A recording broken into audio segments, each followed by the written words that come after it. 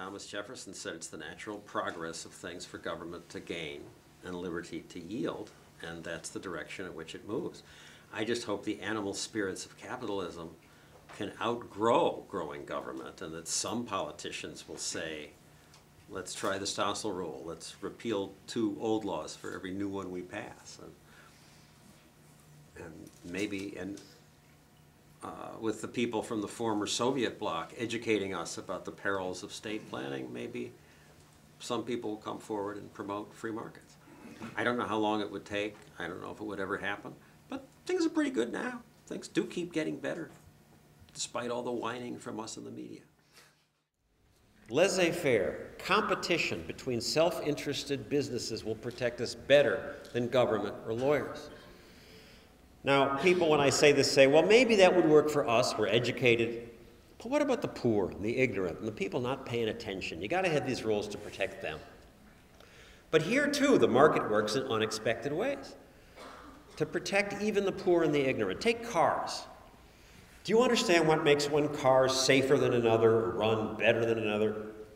I sure don't. I'm no engineer. But compare the worst car you can buy here in Michigan with the best the planned economies could produce. And that was the Trabant. Remember it? Whoops, too far. There it goes. This was the East German car. It was the pride of the Eastern Bloc. It and the Yugo were their best cars. And this was such a bad car. You even had to put the oil and gas in separately and then shake the car to mix it.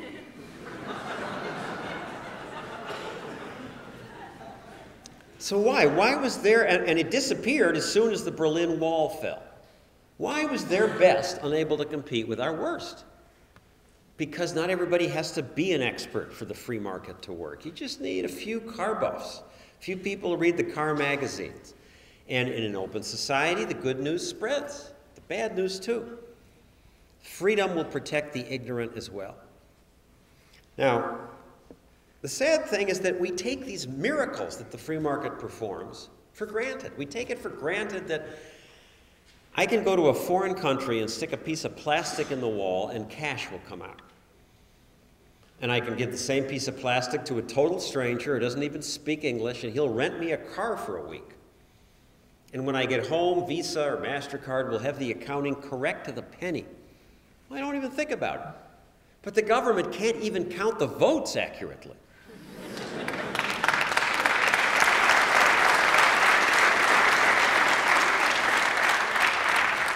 And yet people keep asking government to solve health care and to solve all our problems. Now, I'm not saying we don't need government. We do. The worst places in the world are the places that don't have enough government. They don't have rule of law. You need that.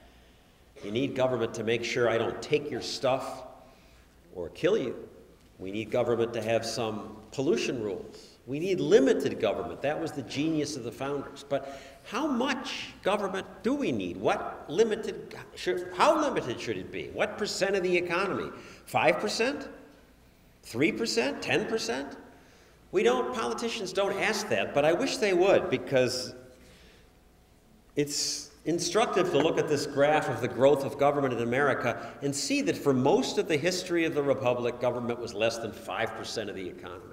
It's only since Lyndon Johnson and the promises of the Great Society that the line starts to go straight up. Here it is adjusted for population growth. And this line going straight up shows you how the politicians' promises now are just lies. They claim they're going to pay your medical care when you're over 65. It's a lie. Medicare is $30 to $60 trillion in the hole now. The promises they make will not be kept. And they keep making more promises, idiot promises. The wisdom of crowds, and the market is another version of that, is reflected on intrade.com, because the conservative Republicans have banned gambling in America. It had to go to Ireland. But there you have the best indication of what will happen in the Academy Awards or an election. They've been more accurate than anybody, and they have Obama well ahead of McCain and Hillary. But I'm still hoping he'll come in and he'll newly embrace this.